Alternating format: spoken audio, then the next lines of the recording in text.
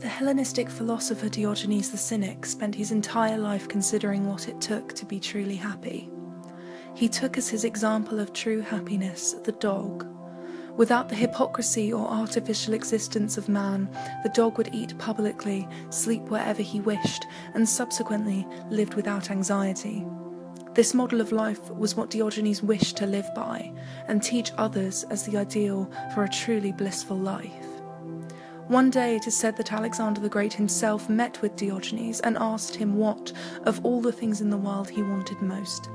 Diogenes simply replied that Alexander the Great stand out of the way of the sun. Much to his amazement, Alexander responded to this that he wished to be Diogenes. In this way, Diogenes' simple way of life inspired even the most powerful and wealthy man of the time, suggesting that this unexpected route to happiness may work after all. It is not known whether Diogenes was simply enjoying the sun in this account, or whether the sun itself stood in a more abstract sense for intellectual enlightenment.